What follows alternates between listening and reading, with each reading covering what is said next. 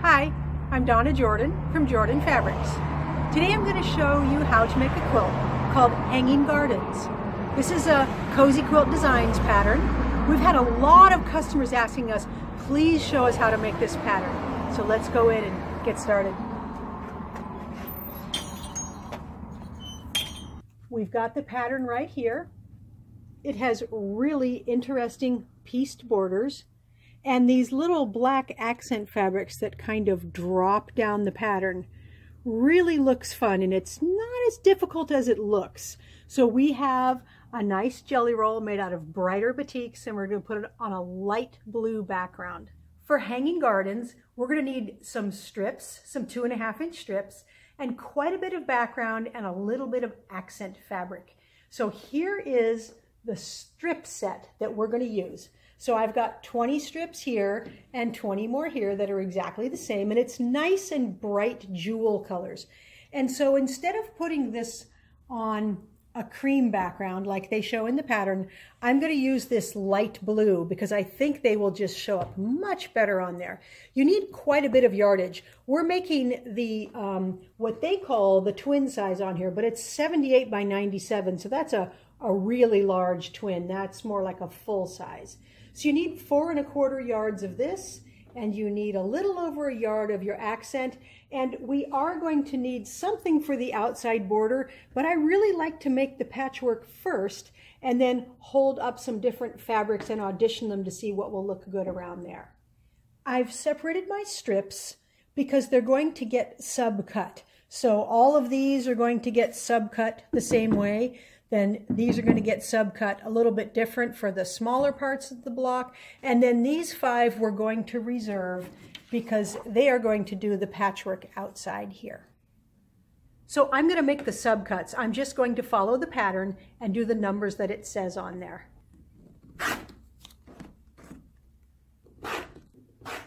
I have to open up the fold to get these last few subcuts, and I'm going to try to avoid the fold that came here on the bolt because it's not always easy to get it cut perfect there. So usually we can cut and eliminate that part completely. Now, our jelly rolls are cut really straight and they don't have an elbow, but you'll find that some cuts from other companies are not quite as straight because they can't all iron their fabrics ahead of time. We iron everything completely flat, so I can use the middle, but I still try to avoid it.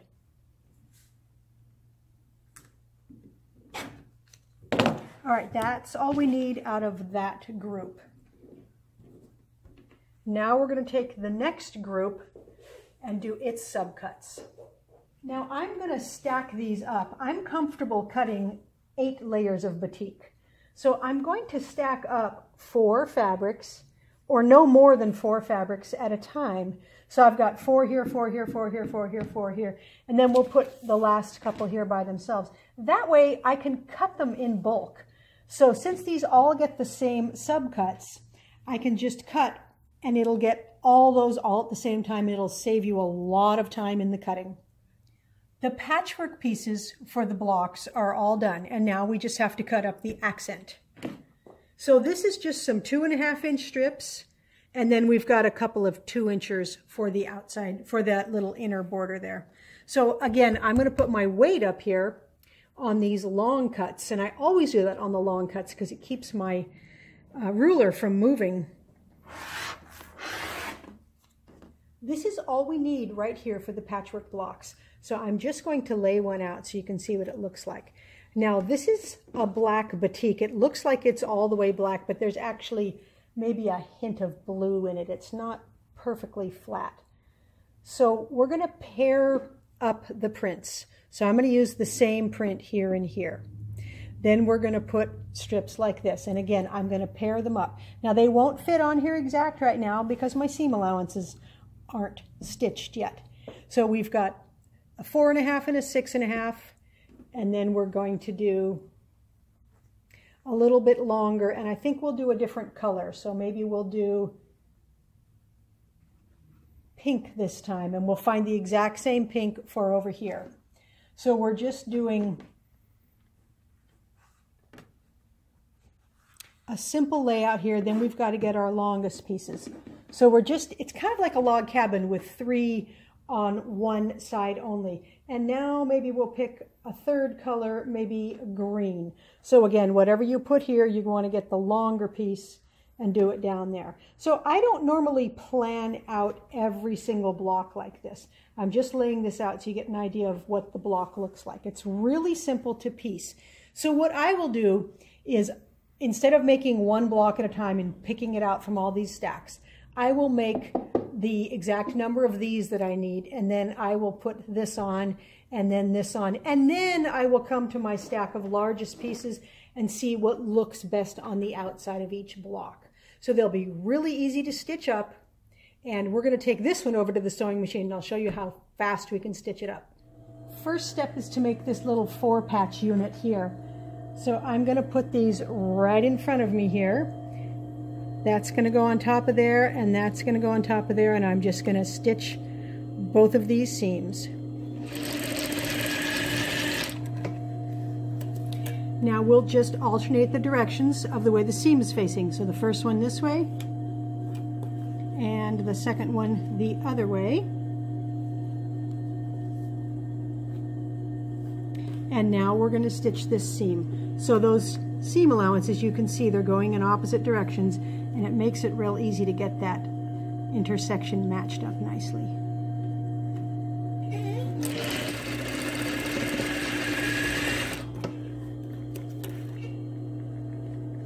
And we'll press this to one side.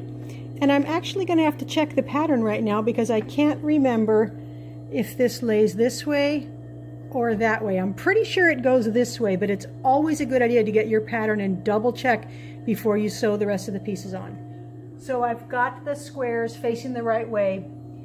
It is going to be facing down towards the far corner of the block on every block. So now we're just going to sew this piece and then this piece, this one, this one, this one, this one. So this part, again, it goes really fast because they're cut the right size now, so this is going to fit on here just exactly.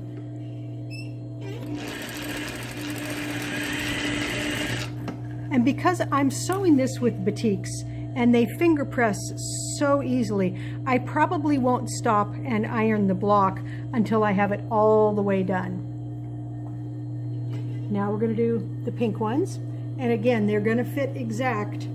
You do need to be careful that you're using a 1/4 inch seam because the pieces are cut so that they will fit exactly only if you're using that 1/4 inch seam.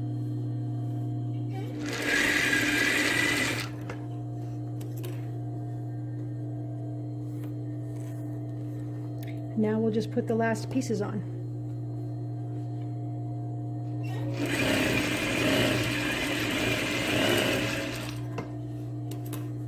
So there's the whole block, really fun, really quick.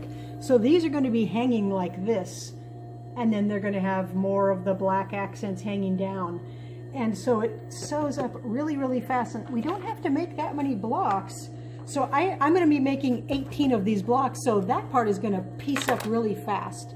So I'm going to go ahead and make the rest of the blocks, then I'll show you how to cut the background, and then we'll start putting the quilt all together. I've finished piecing all of the blocks, and I've laid some out here so you can get kind of an idea of the colors.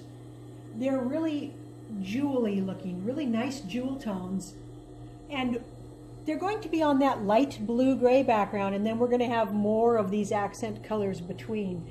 But I'm starting to see how fun this is going to be. So the next step is to work on some of the patchwork cornerstones. So these are actually going to have sashing and cornerstones, and the cornerstones is going to be more patchwork like this along with the background. So let's get the strips we need to make those cornerstones. For the cornerstones, we just need 2 background strips and 2 accent strips, and they're cut 2.5 inches wide. And the pattern says cut these in half along the fold so we can work with half a strip at a time. So we'll just slice these really quick, and then we'll take all of them over, and we're just going to stitch one of these to one of these, and then we're going to cut it into smaller units, and make our cornerstones.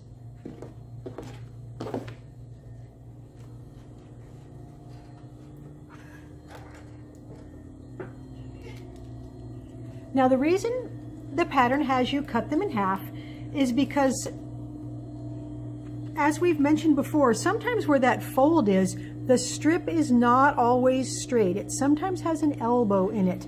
And if you cut it in half, you know you're never going to get that part in your patchwork. So we're just going to use a careful 1/4 inch seam. Then we're going to press it towards the dark accent color.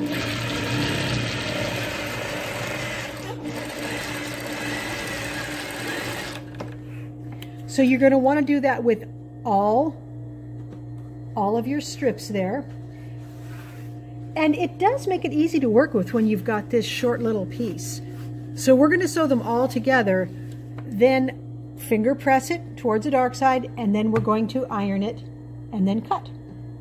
Here's all my strip units, and I'm just layering them up here, but laying them on parallel lines. So I've got probably 5 or 6 layers here, including seam allowances, and I'm comfortable cutting that amount. You can cut the strip units, so you could cut this individually if you want, but I just find it saves a lot of time to cut them all at once. Now, this is not a real long span, so I can pretty much get all my weight here. If you want, for help, you can always put your weight up top there. I don't find I usually need it on something this short, but you may like that. So this is, again, cut in 2.5 inch pieces. So we're just going to cut these into a bunch of little pieces. Then we're going to stitch them back together checkerboard style. So all we're going to do is we're going to take one of these, and we're going to turn one around, and then we're going to stitch right there. And of course the seam allowances are already going in opposite directions, so that'll go really quick. So I'm chain piecing these. I'm just taking one right side up with the light on the top, and then putting the dark on top, matching up that center, and stitching with a 1/4 inch seam, and we'll have them all done in a jiffy.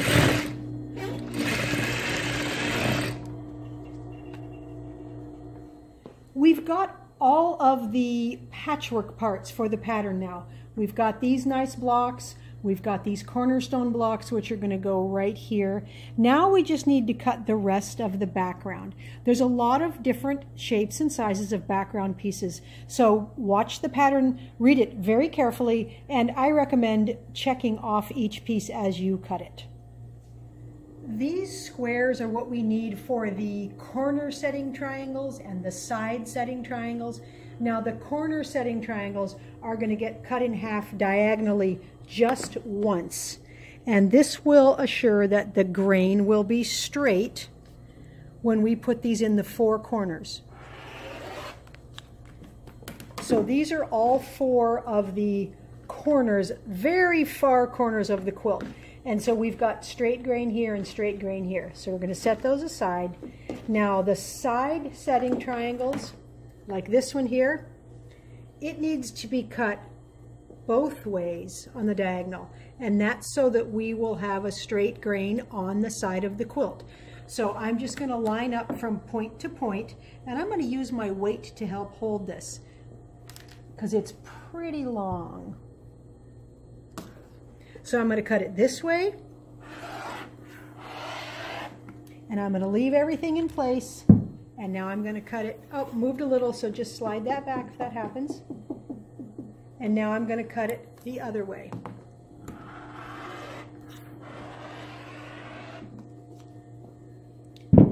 So we're going to do that same thing. So you can see these guys here to the sides. Now we're going to do the same thing here and here. We're going to cut them both ways, and these will be fitting into the patchwork between the squares.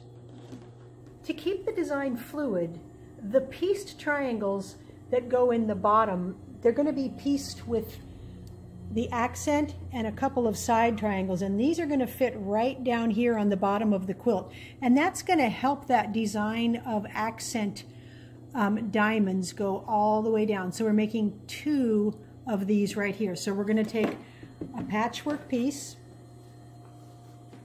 and we are going to sew this onto it and trim it off, and then we are going to stitch this onto it. So we're going to make 2 of those. So we're going to sew this onto here and let all that excess hang off. We're just going to use a 1/4 inch seam.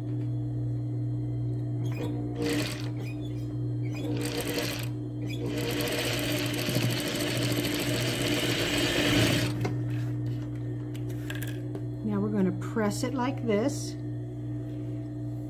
and I'm going to trim this off with my blade carefully, and I'm going to iron it before I sew the other triangle on to here. Let's iron this nice and flat and trim off that excess.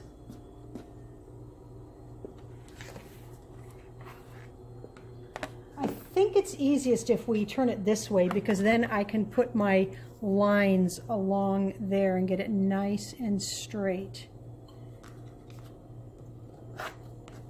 We have all the parts and pieces we need for the quilt now. So I'm going to give you a little bit of an overview of how this is going to be laid out, because the blocks are on point. So we're going to have 4 of these corner triangles. Then we're going to have a row like this with some little triangles. And then we're going to have a patchwork block, and every patchwork block is going to get one of these rectangles on each side, and then the big side setting triangles on each side.